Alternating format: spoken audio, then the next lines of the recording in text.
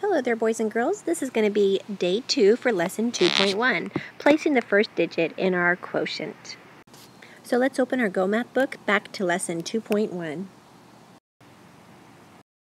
Okay, let's quickly review our steps for dividing with the traditional way.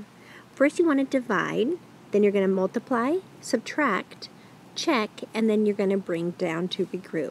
I like to remember this as, does McDonald's sell cheeseburgers? That's a great way to remember it. Okay, let's go ahead and look at question 3. It says 712 divided by 18.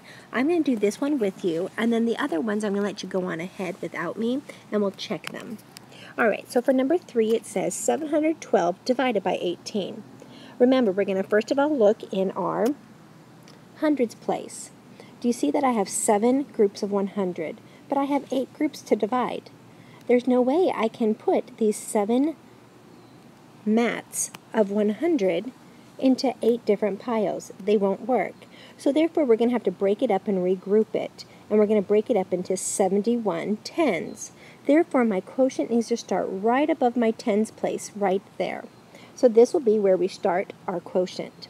So now we're going to look at the 71 tens, and we're going to divide those into 8 groups. I know that if I multiply 8 times 8 is 64, but 8 times 9 is 72. I don't have enough for 8 times 9, so I'm going to put 8 up here for 8 times 8. So 71 divided by 8, I would have 8 in each group. That's my divide step. Now let's multiply. I'm going to multiply what I just divided. 8 times 8 is 64. That means I used up 64 of my tens pieces. Next, we're going to subtract to see how many tens pieces are left. So if I subtract 71 minus 64,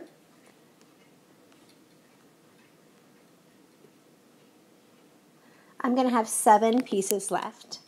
Now let's go ahead and drop, that was our subtract. Now let's check. 7 is less than 8, so I'm doing well right now. Now we're going to drop down our 2. We're going to bring down the 2 in our ones place because that's how many ones that we have, but we also have 7 tens. Now remember, 7 tens has a value of 70, and we have 2 ones, therefore we have 72 ones to divide. So now we're going to start back up at step number 1, divide. But now I'm dividing my 72 ones. 72 divided into 8 different groups. I know that I would have 9 in each group, because when I multiply, 9 times 8 is 72. Let's go ahead and subtract to see how many are left, which would be 0. Now, as you can see, 0 is less than 8, therefore I am finished, and there's nothing else to bring down. So 712 divided by 8 has the value of 89. Okay, friends, what I want you to do now is I want you to rewrite 2,117 divided by 3 like this. We're going to put our dividend, 2,117, inside of our box, and our divisor is 3. That's how many groups that you're dividing 2,117 into.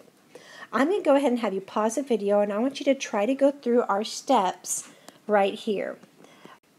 Now, when you finish with the question, just press the play button again, and we'll see if our answers match.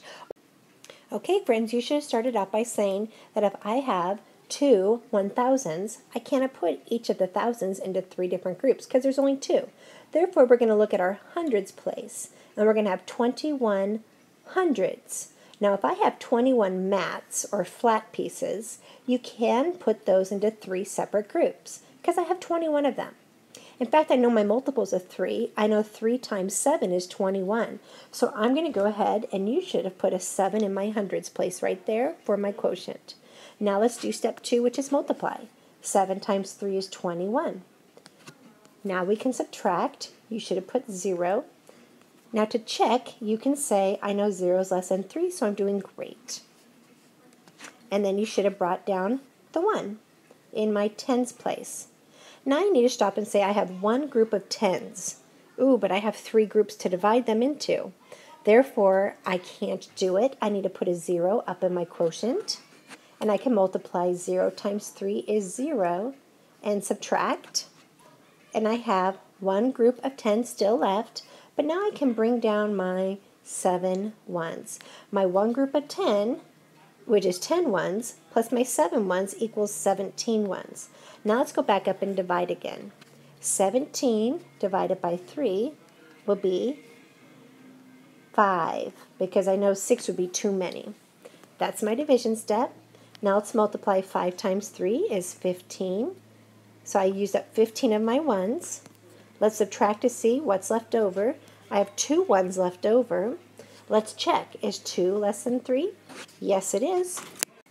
Now because there's nothing else left to bring down, I am finished. The quotient is going to be 705 with a remainder of 2. Remember, this remainder of 2 goes right up there. All right, let's take a look at question number 7 now.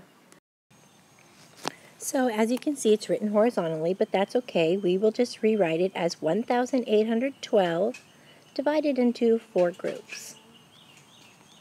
So go ahead and try this on your own. Go ahead and follow your division steps, press pause, and then we'll check it together. All right, you should have started off by noticing that there's only one group of 1,000, but we have 4 groups.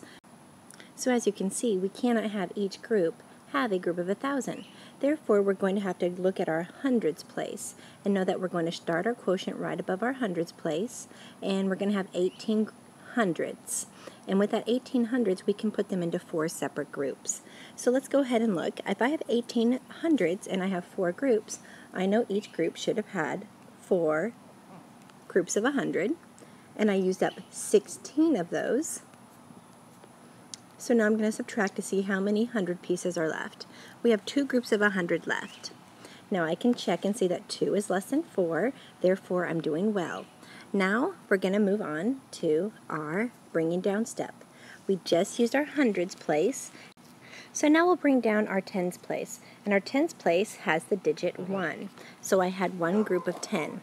But now I can see that I have 21 tens that I'll be dividing, because I had 2 100s, and I have one group of 10. So that would equal 21 tens. So now let's go ahead and divide up our 21 tens into 4 different groups, and each group should have 5 groups of 10.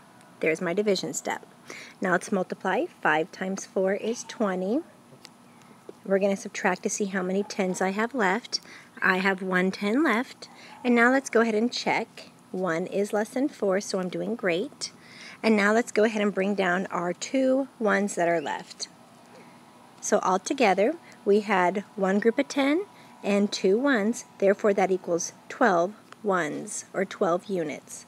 I can divide my 12 ones into 4 separate groups, and each group is going to have 3. There's my division step. We're going to multiply 3 times 4 is 12. Let's subtract to see how many is left over. We have 0 left over, and there's nothing else left to bring down. 0 is less than 4. There's no remainder. You should have said there's 453 per group. So let's go ahead and take a look at number 8. It says 3,476 divided by 6. Let's go ahead and rewrite that, so that way we can set it up to show our division work. 3,476 divided by 6. Now remember, you have 6 groups, and you have 3 1,000s. Can you give those 3 1,000s, each one of those, to 6 different groups? No, you can't. So you're going to have to look at your 3,400s. So you want to start your quotient right above the 4.